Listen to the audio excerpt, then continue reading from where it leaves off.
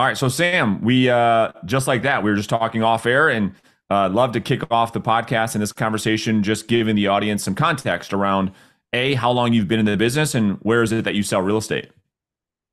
Yeah, sure. Thanks for having me, Brandon. So I got my real estate license in July of 2022, right towards the end of the pandemic. I actually started my classes pretty close to the beginning of the pandemic. Just took me a while to get through it. And I sell real estate in Dallas, Texas. Love it. So you're in a great market. You've been doing this now for about a year and a half or so, coming up on 2 years, actually, right? Right. And I started doing it full time in May of 2023. So just a little less than a year full time now. Got it. And how long have you and I actually been working together now, just for context purposes? Well, it's really only been about a month, not that long. Yeah, which is why I wanted to have you on the show.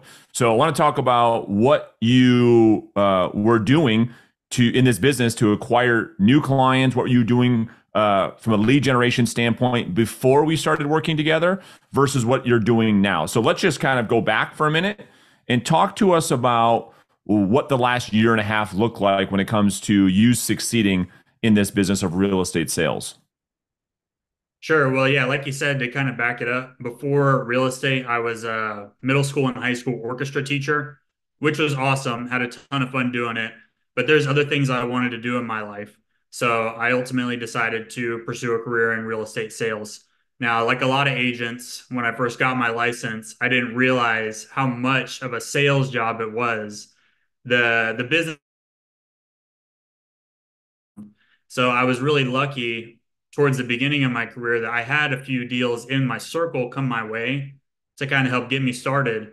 But once those dried up, it was like, wait, where's all my business?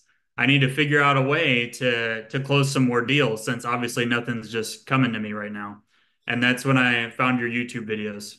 Yeah, let's dive in there for 1 second. I think what you just touched on, Sam, is a reality that I think a lot of people don't realize when they decide to change careers or get into real estate sales, in that it is a direct sales career. And a lot of people, it attracts people in this industry for many, many different reasons. You've probably got your own reasons on why you wanted to get into real estate. But what is it that you think that causes people to not realize what it is that they're getting into? Yeah, it's a great question. I think there's a lot of factors that go into it. Honestly, I think part of it is as an industry, we don't really represent totally transparency what we do to acquire clients. Mm, yeah, yeah. Meaning, to your point earlier, most people that get into real estate believe that magically they get their real estate license and business kind of comes their way as like this inbound service type role, correct? 100%.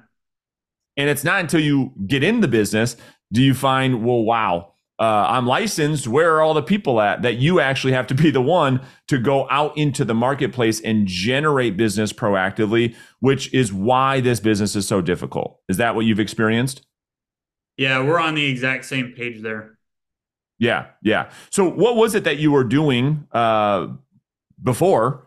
And then we'll get into what you're doing now. Like, what did you try as a new agent? And what are some of the things that maybe didn't work? Or what are some of the things that you tried that did work? And then we'll transition into what we have you doing now. Sure. So I've definitely done my fair share of open houses, and I have had some success with them. I actually just closed a buyer that I met on an open house I had from one of my listings like a year ago. We just stayed in touch over that year and ended up getting him a deal closed. But really, I haven't had much business that came from open houses. Once I moved into prospecting over the phone, it was like a huge difference in the actual results that I was getting. But like I said, I have had some from my sphere and I've had referrals from past clients and those kinds of things. But the vast majority of my business has come from outbound phone calling for sure. Yeah. And the reason for that is real simple. You and I already touched on it. I mean, the reason why that is the case is through, I mean, if you look at the actual process or activity of prospecting, it's you going out there proactively generating or initiating rather conversations with people that may need your services. And so when you're in control of that versus waiting for people to find you, crazy things happen. So let's get into it. Why don't you kind of break down the numbers for the past 30 days, and then we'll get into some more of the tactical and strategies. Yeah, so I was checking out my numbers just before we got on this call, and I did my business plan. It came out that I needed to do about 28 contacts a day to make my GCI goal for the year. And I've been averaging 34 contacts a day, which is awesome. I've been on 4 listing appointments since I joined the program, and 3 of them have signed the listing agreement. And that fourth one, he just hasn't signed yet because he's trying to figure out how he's going to get his tenant out of there. But then I've Yeah. been working with him too. So it's incredible, right? In 30 days, you're able to generate almost a listing every single week. Whereas before, we weren't able to get those results. Let's really talk to the audience about how is it that you're able to produce such amazing results in such a short amount of time. Why don't you walk us through kind of like what your day looks like, and then we'll break that down on the skills piece. So, what does the average day look like? What is it that I've asked you to do that has caused you to get 3 listings in the last 30 days? It's very simple, but it's not easy. Every day, 8 a.m. for an hour, I dial the new expireds, canceleds, and for sale by owners.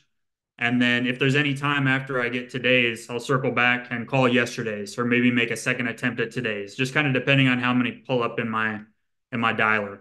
Then from there, the next call block starts an hour after that, and then I call absentee owners. I do that for an hour, and then I call neighborhoods like circle prospecting. And sometimes there's days when I'll do a block of absentee owners, and for whatever reason, nobody's picking up. So I'm short on my contacts. Honestly, I'll just pivot and call for rent by owners for some of that time because I notice they have a really good answer rate. But like my main thing is I want to really make that contact goal every day. Love it. I love it. So, and we'll break down kind of some more things in just a second. But the elephant in the room, so to speak, I think that for agents watching or listening to the podcast, they're saying to themselves, Sam, yeah, but how do you like? How is it that you got yourself? I mean, here's a guy. This is you that was in education. You get into real estate sales, not knowing it's direct outbound selling. How did you get yourself into being able to do this from a mindset perspective? Because that's the hardest part, as you and I know. It's actually believing that you can do this activity of outbound prospecting, because we deal with a lot of head trash. So for agents watching this, say, I know I should be making the calls. I just can't bring myself to do it, Sam. How have you been able to overcome that? Well, it's really just a question of how bad do you want it? I mean, if your real estate career doesn't work out, are you content to go back to your 9 to 5 or go do something else? If that's the case, hey, maybe calling on the phone and facing a lot of rejection and being turned down and hung up on, maybe that's not for you. But if you are 100%, I'm going to do this, nothing's going to get in my way. Then all you got to do is follow the plan, put in the work, and you will get the results. Yeah, that's exactly right. Well said. I'm kind of curious, and then we'll pivot into something else. But if you close 3 or 4 deals in a month in your market, this might not be the case, but I'm curious, will that represent more income than you made in 1 year as a teacher? It's pretty close. It's pretty It, close. Yeah, for yeah, I sure. was gonna say, I think about that all the time because there's a lot of teachers that get into this business, right? And it's funny, all the time I'll work with them and say, Brandon, I made this month what I made last year. And so anyway, that's another conversation. So let's break down these conversations, right? Because I think a lot of agents say, okay, I understand that I should be prospecting every day. I understand that loud and clear, but I do it, Sam, and I still don't get the results you're getting. How is it that you're calling expired? You're calling the same people I'm calling. I'm in Dallas, Texas. I'm calling these people. I'm brand new, but I'm not getting a listing a week. Can you break down for the audience some of the skills that you've learned in the last 30 days? And I know I'm throwing a lot at you from a training perspective and a coaching perspective, but can you break down maybe 1, 2, 3 skills that you've learned that helps you convert over the phone? Sure, yeah. So I'll try to do 2 or 3 things. I think first it starts with the mindset. Like if you're going into the day with the mindset of, oh, Brandon said I got to make these dials. I know I got to make these dials. Let me just get through these so I can get to what I really want to do, which is go show 10 buyers a bunch of homes they're never going to offer on. Then, I mean, of course you're not going to succeed. You're probably going to let it ring three, four times. Oh, I guess I don't want to pick up. Let me hang up and go to the next one. Or you'll make it through the whole list and you don't get any contacts and you get discouraged and go find some other shiny object. But it's more of a, I'm going to do this. This is what I've committed to, regardless of the result. I know this is what's going to get me to where I need to be in the long run. So if you go into it with that as the goal versus I want to walk away with a signed listing agreement by the end of this 1 hour call block, then I think you're more likely to have results. So that's the main thing. But then in terms of like getting into the nitty gritty, I mean, you got to know your scripts, but you got to understand what the script is getting at exactly beyond just the words on the page, why you're asking these questions. That way, if the prospect throws a curveball at you and you kind of get away from the actual reading down the script, you know where to take that conversation. I think where a lot of agents get screwed up is they've read the script a few times, or maybe they're even reading off the page. And then when the conversation goes another direction, they don't know what to say and they get totally stumped. Yeah, yeah, no doubt. I mean, when we look at the first one, having blind faith, what gives you blind faith that this, in fact, will work? Is it because you seeing other agents in the community doing the same thing that you're doing and the results that they're getting, or is it something else? Well, I've been a huge fan of yours for almost a year now, and I've probably watched all your YouTube videos. I've probably seen some of them like five, 10 times. So just like the constant exposure to that, I think has really helped me build a solid foundation. And then when I finally decided that, you know what, I know I want to be in Brandon's coaching at some point, like fuck it, today's the day. And ever Yeah. since I made that decision, I mean, it's been great. Tell us about that. I mean, because that's a big step. I mean, it's not easy taking that next step and, trusting yourself enough to invest in yourself and commit to this thing.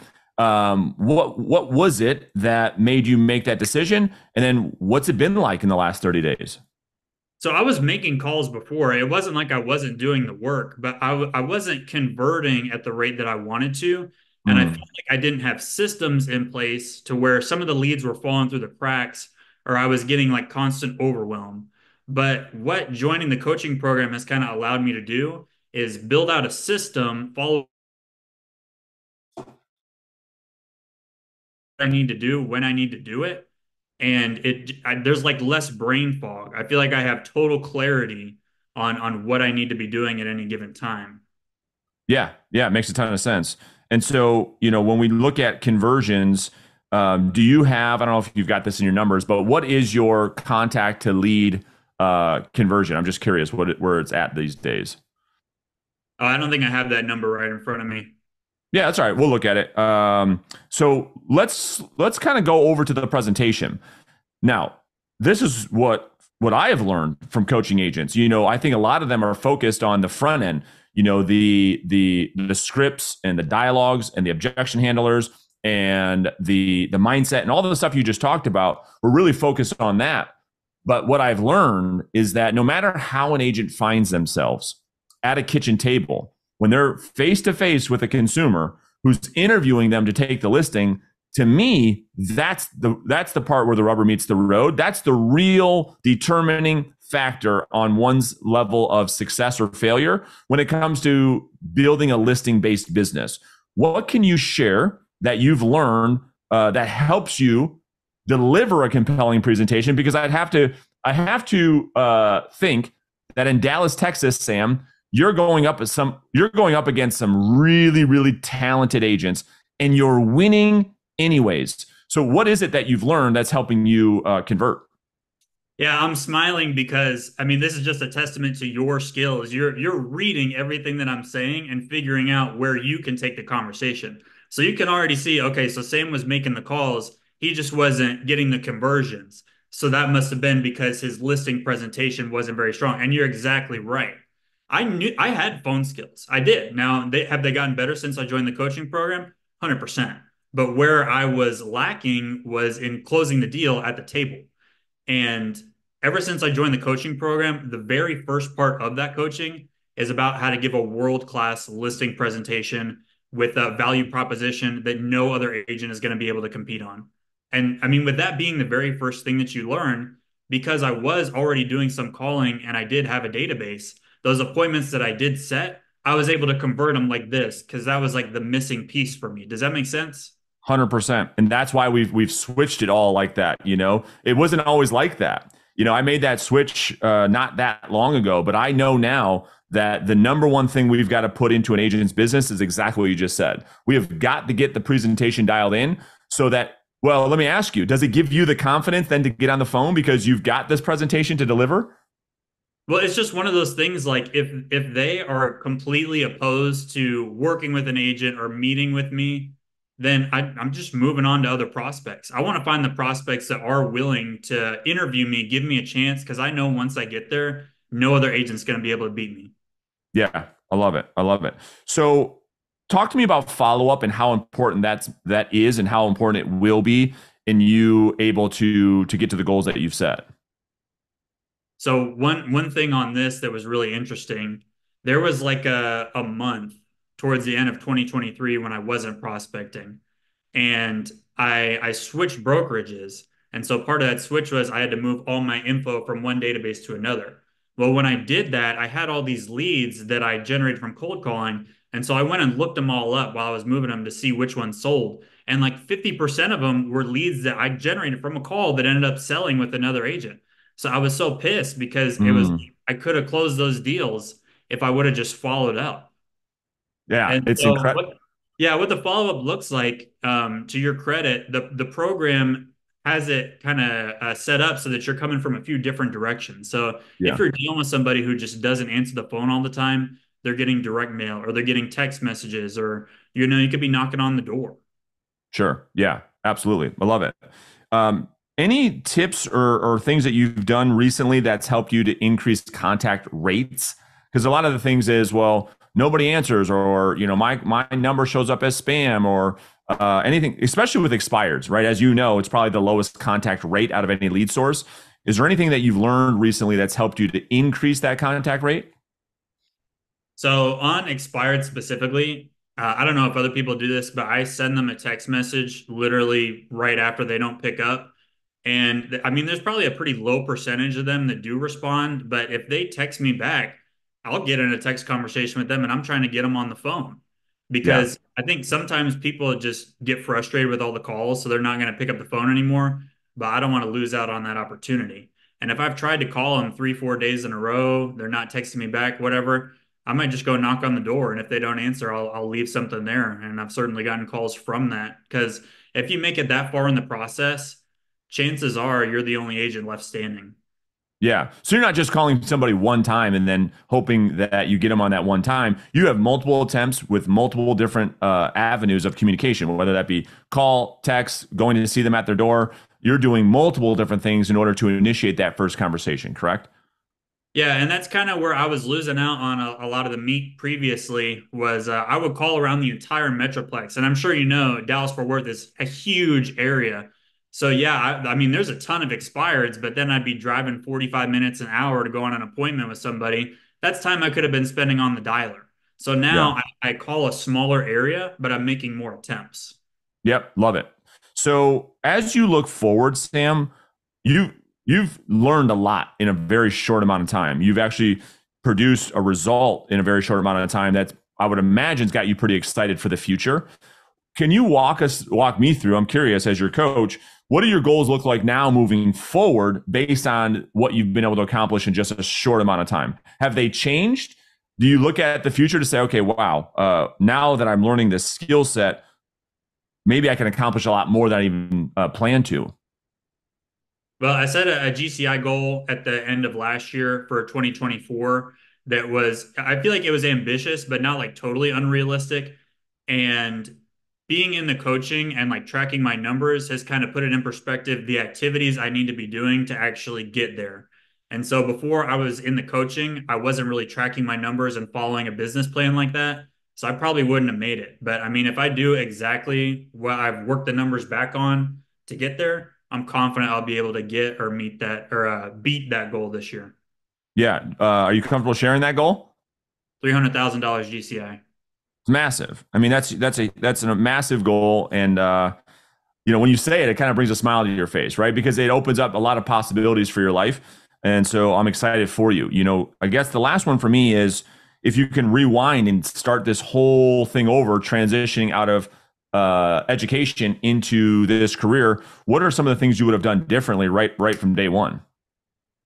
I would have taken one of those commission checks from one of those Sphere deals and got in the coaching right away. Because I think back on all that business that I lost by not following up and being overwhelmed and not having systems. I mean, if I would have got half that, I probably would have done 200 GCI last year. Wow. Wow. I appreciate you saying that. I sure appreciate that. And I just, the thing that I love about the work that I do is seeing someone like yourself with the story that you've created for yourself in just a short amount of time. I can't imagine where you're going to be a year or two or three from now. And because it's one thing to learn a new system and a whole nother to actually implement it, which is why I wanted to have you on the podcast, and you're actually doing the work. And so I mean it when I say I want to thank you for that and putting the actual work that you're learning in practical application. So thank you for that, and thank you for doing this podcast. We really appreciate it. Yeah, of course. I mean, I got nothing but love and gratitude for you, Brandon. Yeah. Well, listen, dude. We'll look forward to doing this maybe again in a year from now, and I'm sure we'll see you on a coaching call really soon. That sounds great. Thanks, Brandon.